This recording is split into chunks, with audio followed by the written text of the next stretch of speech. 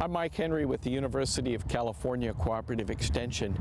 I received a question about growing grass hydroponically. Hydroponics is a growing system where you're growing any kind of plant with their roots in a water solution mixed with all of the nutrients that plants need for proper growth.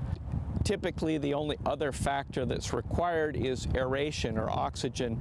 So water is then aerated using, even in a home situation, you could use an aquarium pump just to keep a little air moving through that nutrient solution.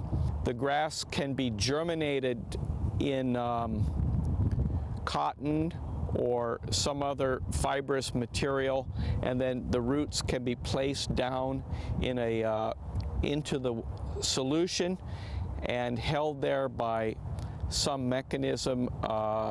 Typically, for larger plants, we'll use a cork that fits over the bottle that has the solution and air tube, and then pack cotton around the hole in the cork that you put the plant through to hold it there so it's suspended at the right height.